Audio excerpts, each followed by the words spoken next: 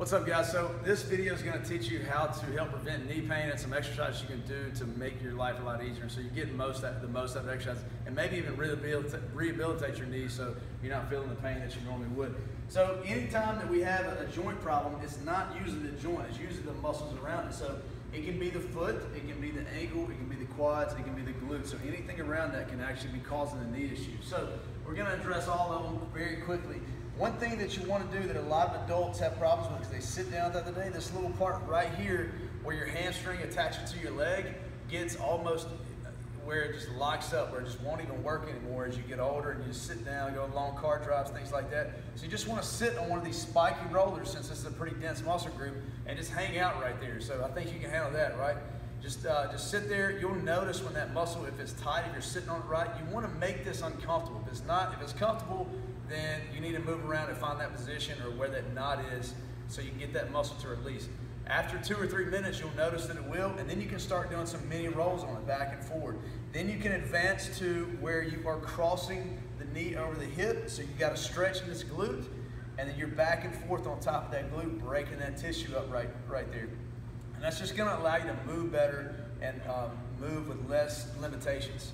So another thing you're going to do is make sure that we address the IT band. That's a huge problem for a lot of people that are runners or have ran previously. You can do it 2 ways. You can use a PVC pipe and just roll up and down the leg. You're hitting all the different areas. We call this seek and destroy.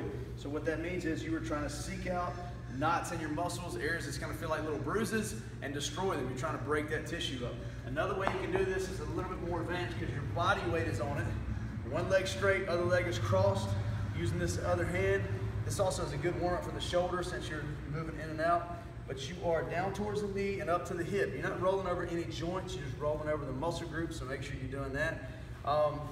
That's going to help out with the IT band problem, the side of the leg. You'll know what areas you need to hit because they're going to be very painful. The shin is another area that can cause problems.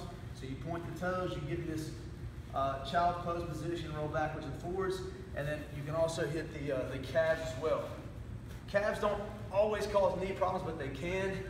And you will notice if you can't touch your calf and it's not squishy feeling, and it's got a lot of tightness to it, that is definitely a problem. I feel a knot right there. So you just want to spend some time on it, lay on it for a little bit, let that muscle release, go mini rolls, and then go big rolls after that. Another thing that can be causing problems with the knee is actually the foot, oddly enough. If the foot's not working right, you know, it's going to cause some problems up here and shift the knee around, and when you're squatting, it's going to turn the knee in and out, and that is going to make you develop problems over time. So you're going to use the spikes. You can roll this. The best way to do this is if you got a golf ball on some carpet. So you got the golf ball on the ground, carpet, rolling back over the foot. It works a lot better than the foam roller because you can get in those little bitty areas. Now, that's a way to make you feel better and break up some of those tight tissues. There's some movements that you need to be doing during the workouts instead of just walking lunges, jumping lunges, those things. I'm going to show you how to modify those. So one thing you want to be doing to rehabilitate the knees is to make sure we're working the inner thighs. So doing movements where we're working glutes and inner thighs is huge. So just doing squeezes right here is a great movement for you. You can do a squeeze with a glute raise. So now I'm squeezing the glutes and I'm flexing the inner thighs. Obviously core work's important, so doing sit-ups and squeezing those inner thighs is another combination that you can do. And this movement is going to get the heart rate up a little bit more, and it's also going to really get the glutes firing, which is definitely important to get your knees to stop hurting during workouts. So just back and forth, side-to-side movements. You can get low as a modification and more of a squat type movement there. Really going to get the glutes fired. A great way to get the quads is doing a reverse sled pull. So you grab it, you just shuffle those feet. The good thing about this is you're getting that knee extension, but you're not having to get in a deep squat or lunge. It's putting a lot of pressure on the knees. Now, if you're doing lunges or jumping lunges, definitely advise that, and squats as well, you hold on to the TRX. Arms locked. That TRX is allowing your hips to get easily into a deep squat position. You're just dropping your hips back automatically. Same thing with a lunge or reverse lunge as well. That's going to help you stabilize and also balance, so your knees got some stability there. Now, for my people that are more advanced, they have the strength to do these exercises, but their knee just gives them problems.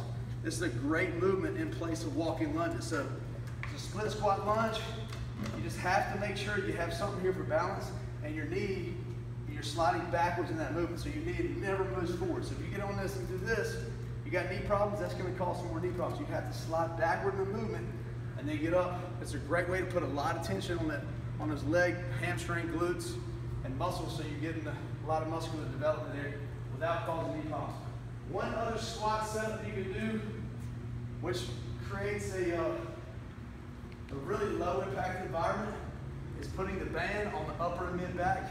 You can go hands here, you can do overhead squat in this position. You can even jump a little bit because it's going to absorb in and out, but it's allowing you to lean back almost like you are in a hack squat position. So you're really able to get a deep squat out of that without it bothering the knees. So those are some modifications you can make during the workouts. As you're doing some movements, you have knee problems, you help strengthen those up. And then the main thing though is the foam rolling. If you're doing that 3 times a week, it's going to make a big benefit. If you're doing it once every other week, it's not going to do anything except help you feel better during that day, right? So you got to do that consistently. That's what's going to be the key to you getting better and getting your knee where it's not hurting during the workouts.